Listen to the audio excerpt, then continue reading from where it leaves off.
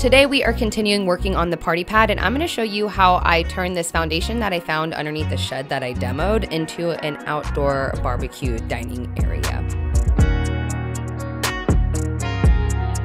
The shed that Lindsay, Jess, and myself toppled over a couple episodes ago actually had a mini foundation. We are just pouring a tiny baby extension to it that fits the barbecue so we can have some space on the existing foundation for a couple of seats for a dining area.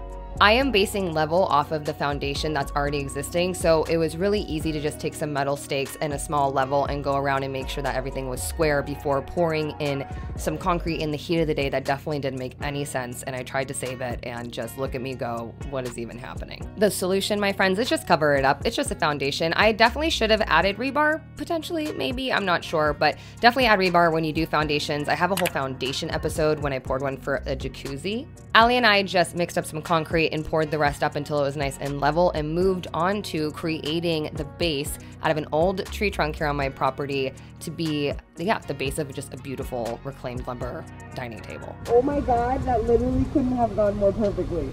Allie and I just sat around for a bit and just ensured that we liked the placement of the trunk and just kind of agreed that it is the perfect placement with the perfect chairs for the perfect patio and moved forward by securing it in with some concrete, because we don't want this thing toppling over. I love how excited Allie gets during projects because it just keeps me like oodling and being proud of the project that I'm doing rather than getting deflated. So love you, Allie. We let the concrete sit overnight, and in this heat it for sure dried on through. We removed the mold, which was really easy, and placed the barbecue, and it fit perfectly, and you can tell that we were just super stoked on our win here. I trimmed out the side pieces of wood that used to be covered with a larger piece of wood, so just to make it look a little bit better. And the makeover that you see to the left, that pool with the duck floating, that episode has been live. You need to go check it out. To add some shade, because the sun does set directly where we opened up that wall, I decided to do some pipe and flange, which I will be using 3 flanges, 3 the smallest nipples that you can find, 2 90-degree elbows, and 1 T, and you can do the pipe size of your choice. I had to do 3/4 on the top and later find out I needed to do a 1/2 inch on the bottom, but I digress. I wanted to do a top and bottom for here because the wind is just so vicious, and I've seen friends' houses with outdoor linens like this and they just look thrashed and terrible. So this is just my due diligence to create 2 drape rods custom size to cover this entire open space. Little fun fact for you, the last couple DIYs that we just went through together, there was a fail in every single one. So the plan that I initially had for the day didn't come to fruition. I needed a win. So I grabbed my angle grinder, I picked up this old drum on my property, cut it in half, turn it into some planters for some plants I can't put into the ground currently, and just do a little decorative moment to give myself a win.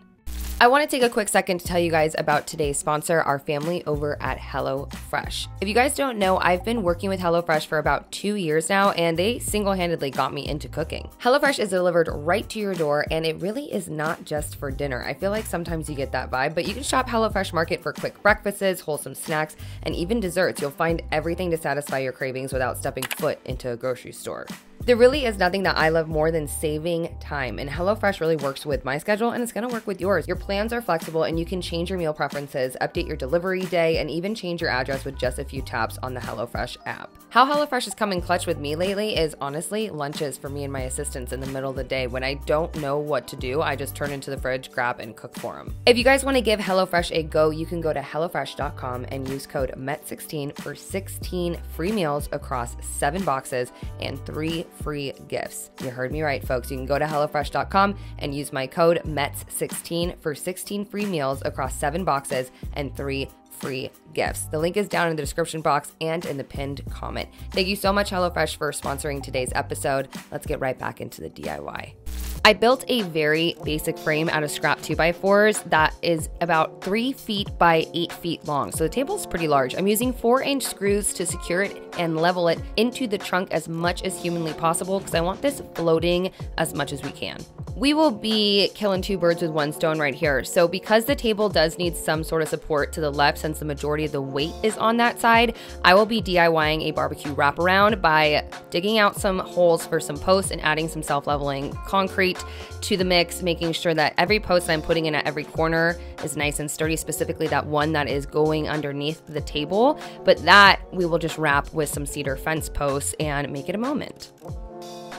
You will see me start to work around the heat wave that hit us. So we are in the sunrise moments, laying some flagstone down on some level sand that I tamped out. It's very easy. I did a whole patio makeover with my dad that goes into the process of leveling the floor, but I didn't get too crazy here. I opted to add the flagstone only to the left-hand side of the table because it was more of an entertaining moment in that corner. So we can add some extra seating, or you can just stand when you have FOMO and somebody's barbecuing. I know originally I said this was going to be a reclaimed lumber table, but I decided to build that frame and then pour some white cement on top, which if you already know that I said cement, you know this is going to be a fail, but I had to give it a go. My idea was to make the table look thicker than what it actually is and not have to pour all of that concrete to be responsible for so much weight. So I opted to add some hardy backer to the top of the 2x4 frame since this table will be openly exposed and be getting wet from the weather.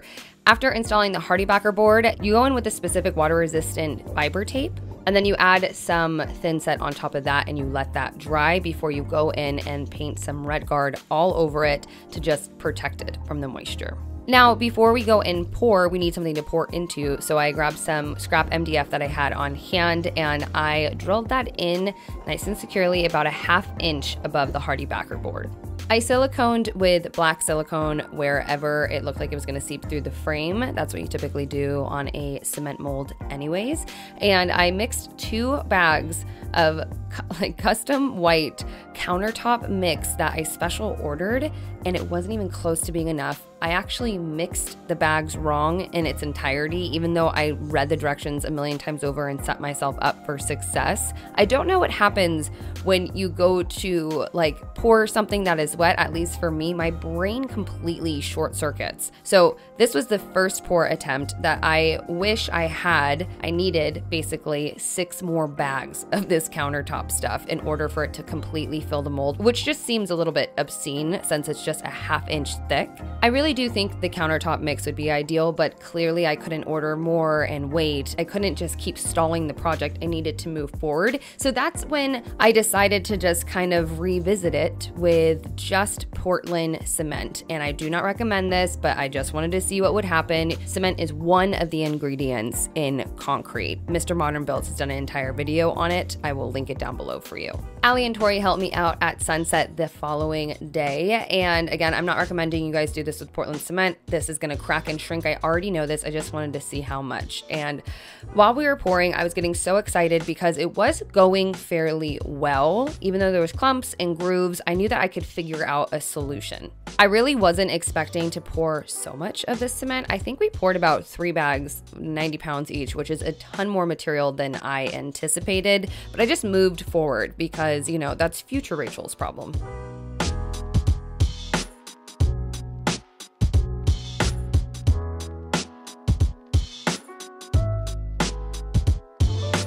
Even though the pour didn't go as planned the first time nor the second time, still I couldn't help but beam because at least we did it and at least we gave it a go. Oh boy, let me tell you, when I woke up the next morning, oh, there was a flash flood. Yes, there was. Insert footage here, baby. So fun. So the table that was already going to be ruined because I didn't do the right way got way more warped and took me about a week to fix on and off again fighting monsoons, which is always fun having a little dance with Mother Nature. During that week, I really didn't film much because it was all just wrong what I was doing because the weather just came in and kept saying, Rachel, do not do this tabletop right now, my love. So I listened and I just sanded down and then started leveling the table itself underneath the trunk to make it look level and just kind of give up on the fact that it was cracking every which way. I will revisit that tabletop when the weather is consistent. I just moved forward with doing what I could by adding some beautiful wood trim that I found at Home Depot and cut that down to size to kind of, again, make it look larger, like thicker than what it is.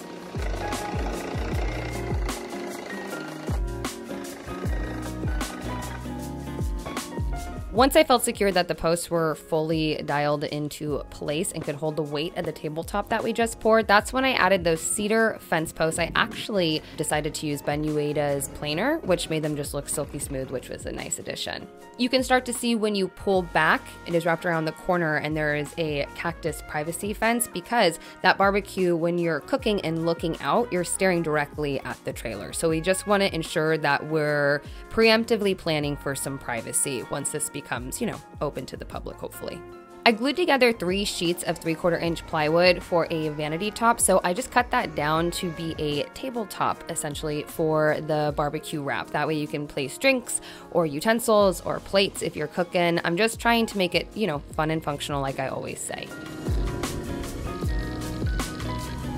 Adding details that are actually edible was key here. I feel like just making it a moment, because the garden is right there as well. So we have some like passion fruit cactus, we have tomatoes, and then different herbs planted above on that bar that we DIY'd. And even though we're adding new landscaping, you know, it will grow into the space, which will really be the accent piece here. What we want for you to pay attention to is nature. And so right now it seems a little bit bare when you pull back, but it is so much better than it being a shed for pool equipment that I don't use. I mean, you may not have learned how to pour an actual concrete table this round, but it is really cool to see what you can do with this space, no matter where it's located or what was on top of it originally. It's becoming really surreal that the property is coming together, because when you turn around and you walk behind to the garden, you know, eventually what I'd like to do is like garden to table cooking here and make a little mini homestead. So the past couple episodes have been the start of creating my own desert homestead, and I don't know if you guys have noticed that. Thank you so much to HelloFresh for sponsoring today's episode, and thank you guys for your patience with me here. I'm excited to be back and really making moves on the property, you know, gearing up for the renovation January 1. So I will see you very soon for another DIY.